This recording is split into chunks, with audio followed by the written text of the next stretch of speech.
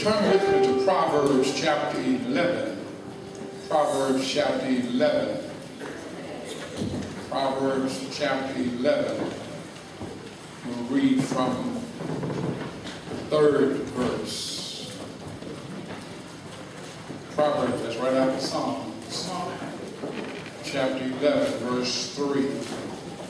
The integrity of the upright shall guide them, but the perverseness of transgressors shall destroy them.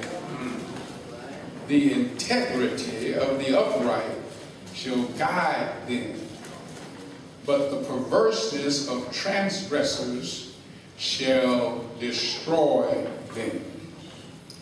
Turn with me to Ephesians. Ephesians chapter 4. Ephesians chapter 4. When you get home, read those first 13 verses again. A very familiar passage, but I'm just going to read them for brevity, starting at verse 11. And he gave some apostles, and some prophets, and some evangelists, and some pastors and teachers for the perfecting of the saints, for the work of the ministry, for the edifying of the body. And then finally, let's look at Philippians chapter 3. Philippians chapter 3.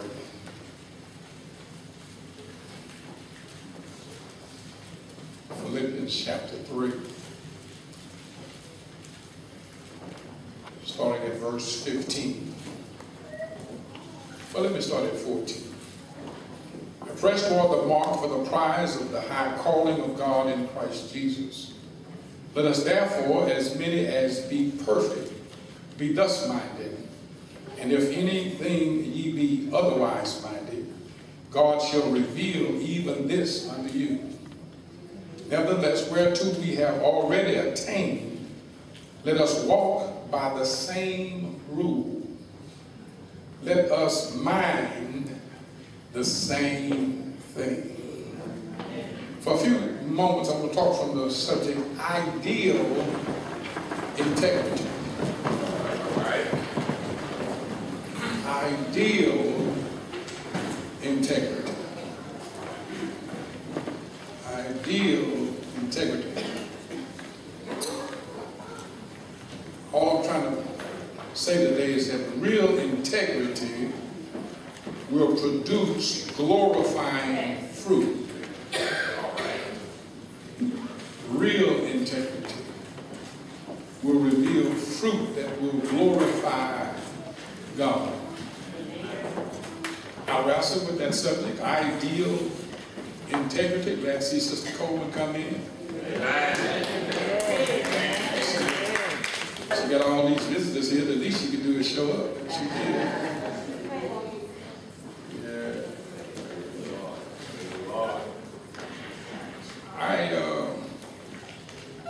I'll just let her stay in the chair. Just put her right there. Yeah, put her right there. If she starts shouting, we'll catch her.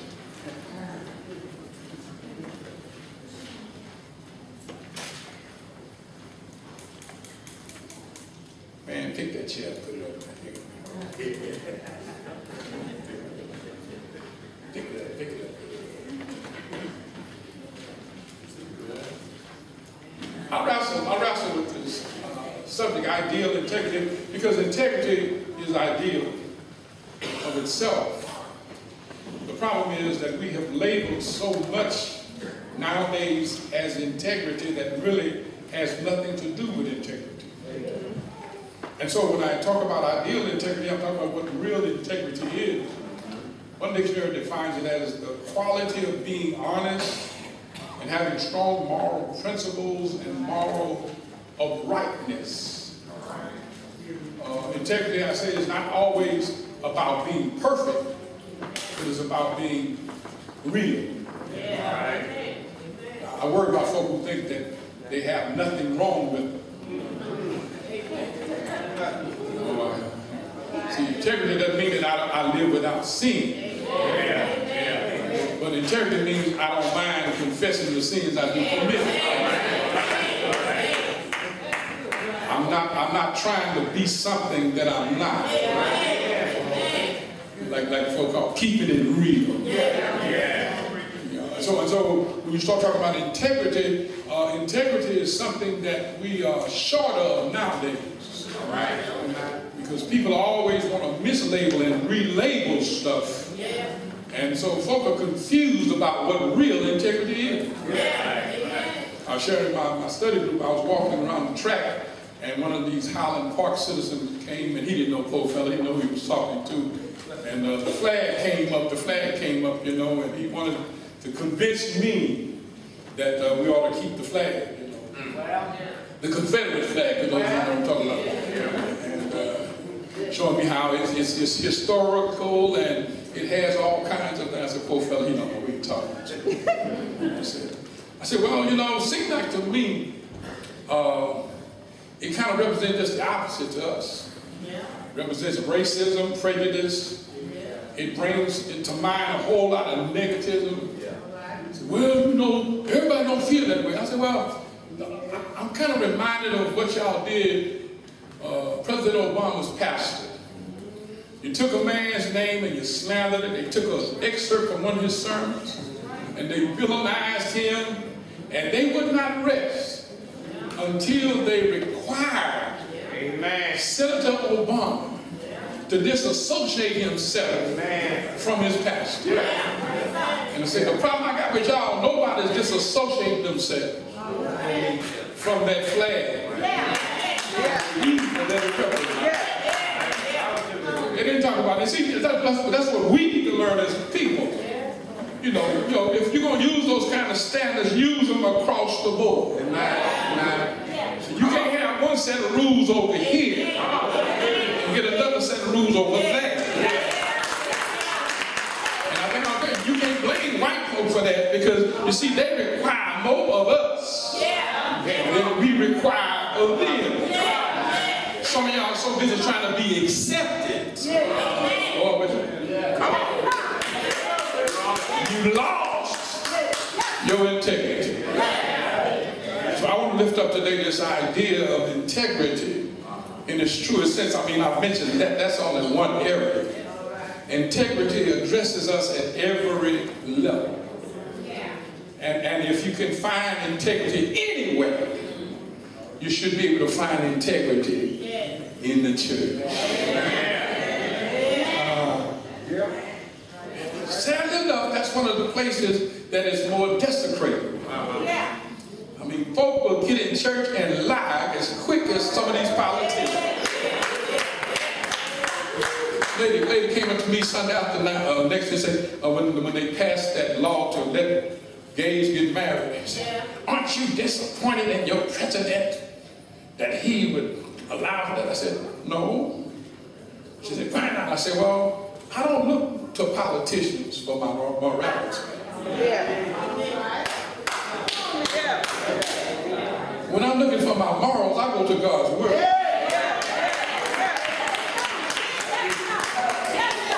You can't look to a politician to be your moral compass. The very word politician means compromise. And when you're a child of God, there are some things you can't compromise.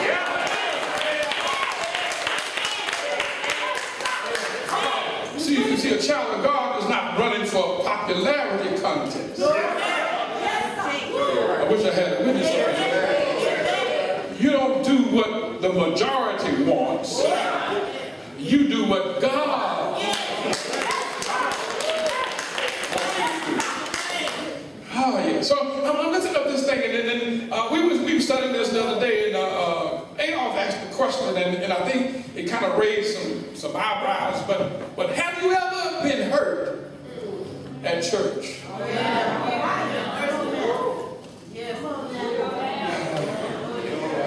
Has somebody ever told you something ugly? Has somebody ever done something really low down? Folk can get scandalized, lied on, talked about at church fast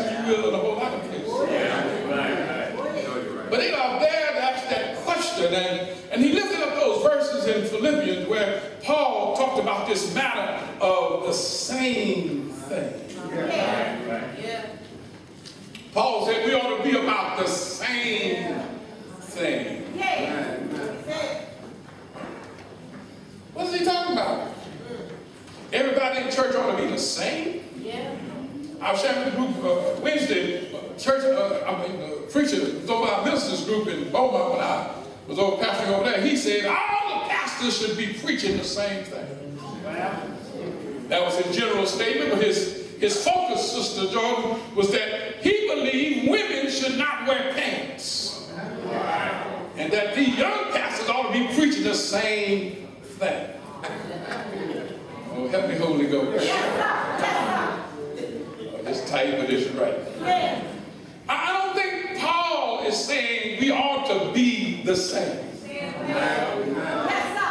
No. In fact, I lifted up that passage out of Ephesians 4. That's one of my favorite unity passages.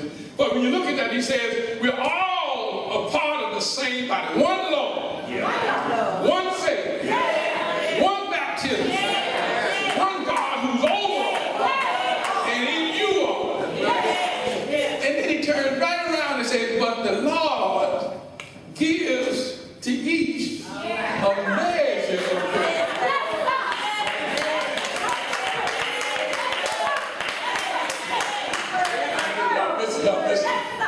He said, yeah, we are one. We're all in the same body. Come on here, somebody. But he said, but we all different. Y'all. I'm going to start right there. I'm going to talk about the spirit and the integrity. Yeah. In other words, our sameness is not tied to our being the same. In fact, he tells you we're not identical. We're all different. And I'm glad, man, the world would be a boring place if everybody was the same. You wouldn't want a world full of people just like me. Any more than I would want a world with folks just like you. Variety, come on here somebody, is what makes life interesting. You can't appreciate fine if you don't have some fat. And y'all think fat is a bad word? One of us say, Reb, I don't want no skinny woman when it's cold. I need somebody who can keep me warm. The variety is what makes the world interesting, what makes the world the world. And so what Paul says is that, no, we're not the same. We are diverse, and we don't all have the same gifts. God gave everybody at least one gift, but we're not the same. We're different, but at the same time, we're all a part of the same body. Okay, the preacher, if we're in the church and we're not the same, what is it that makes us the same? What's the sameness come from? Where's the identity? Where's this identical feature? It's right there. It's right there in the text. He says, one God, one faith, one baptism, who is in all. Come on, somebody. In other words, you cannot be a part of the church, I mean the real church, the body of Christ, unless you have been born again. Huh? And if you've been born again, you have to be born again of the Spirit of God. I don't care whether you're short or tall, white or black, rich or poor, educated or ignorant. If you have the Spirit of God in you, you have the same God in you. Come on here, somebody. That's in me. If you're born again of God, you have the same Spirit of God in you that was the Spirit of God in Jesus. Come on here, somebody. Now look, let's put everything in context. And he said, Paul says, I count not myself to have apprehended, but this one thing I do, I press. Come on here, somebody. I press towards the prize, a mark of a high calling in Christ Jesus. Come on here, somebody. And then he comes down and he said, you ought to mind the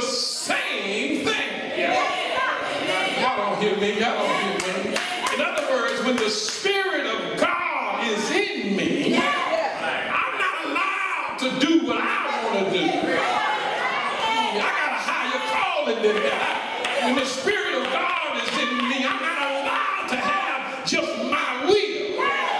When the Spirit of God is in me, when I call myself a Christian, if I dare call myself a child of God, it's because I'm a child of God. The Spirit of God is in me, and I cannot walk the way I want to walk, but He has to order my steps. Come on here, somebody. I mean, you ought to understand that I am who I am because of who's on the inside of me. I don't mind it when a dope dealer talks crazy. I don't mind it if a prostitute got loads of morals, but a child of God ought to live according to a higher standard. Oh, yeah. Church folk mess up, but the God in you, it will indict you for your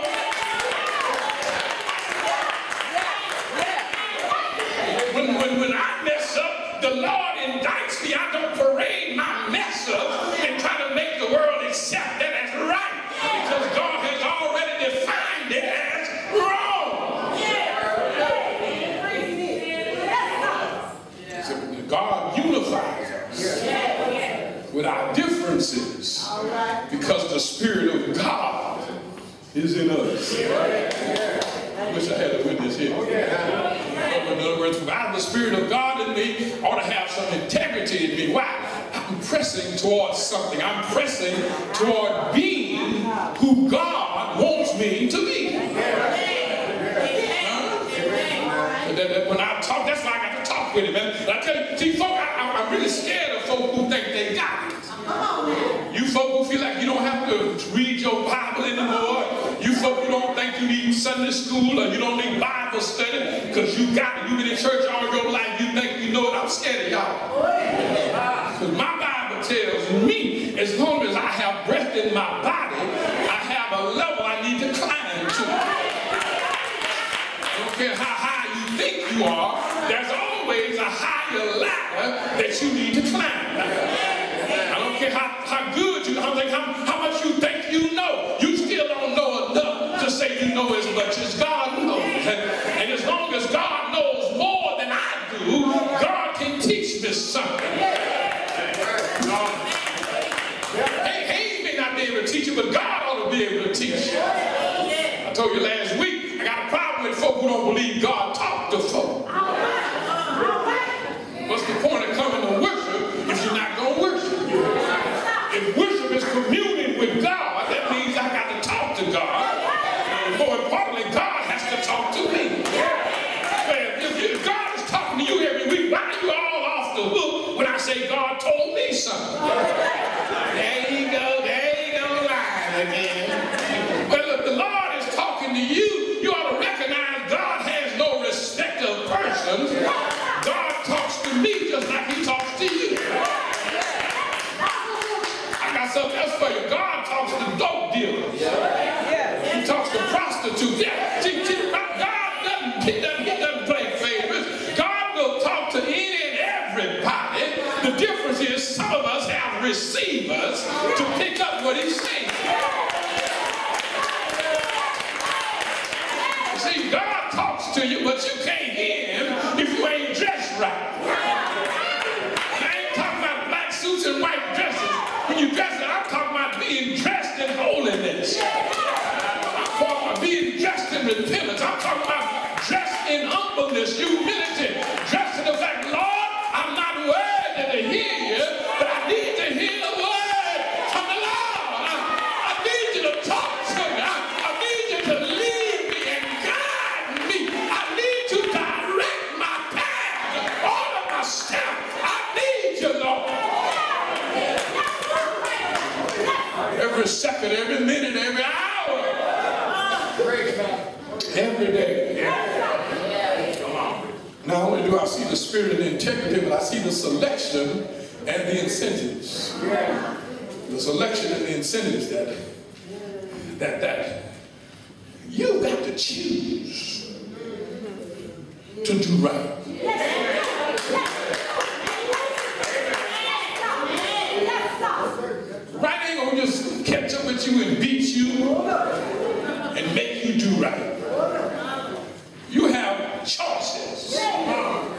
you have an option. I told you God talks to everybody. But you choose whether you want to hear him or not. God ain't going to grab you. God has the power. He don't need a hand to grab you by the collar. God can say stop. And when God says stop, you better hope he don't stop talking. See, when God says stop, you want to say, God, tell me what you want to stop by. See, stop can mean a lot of stuff. It can mean stop walking. It can mean stop talking. It could mean stop living. Oh, keep on talking. Keep on talking. What is it you want to stop? Yeah, but God doesn't force himself on you. He always gives you a choice. A church family, as a church family, we have a choice. You choose whether to live according to the rules and regulations of God or to do your own thing. I talked a few weeks ago about the idea that God is the one who grows a church. But that same passage over there in chapter 2 of Acts, the same passage that said God grows the church. He said, but then they had certain things going on. They had good worship. They had good fellowship. They had good ministry. They had good discipleship. And they had good evangelism. I wish I had a witness here. See, you can't let go on your part and expect God to do his part. When Elijah went on Mount Carmel and he was praying for rain, and God answered by fire. Oh, we love miracles. Everybody wants a miracle. But you want to leave out that part that happened 3.5 years before. See, 3.5 years before, Elijah says, the Lord told me to tell you it's not going to rain. Why did he do that? Well, what's the first thing he said when he got on Mount Carmel? He said, y'all need to choose this day. Come on here, somebody. Whom you will serve. See, the problem was Israel had turned to idols. Come on here, somebody. But they thought they're still the chosen people. And all you folk right there, how about how good and holy Israel is, y'all need to check yourself. Read your Bible. God ain't give no pass card to anybody who's in Israel. We read Paul said the new Israel are the children of Abraham. Y'all better have the kind of devil you gonna call somebody chosen who don't even accept Jesus as the Christ. Y'all better hear me today. See, you understand? There are stipulations to you being God's people. If you abide by my commandments, he told Solomon, if you keep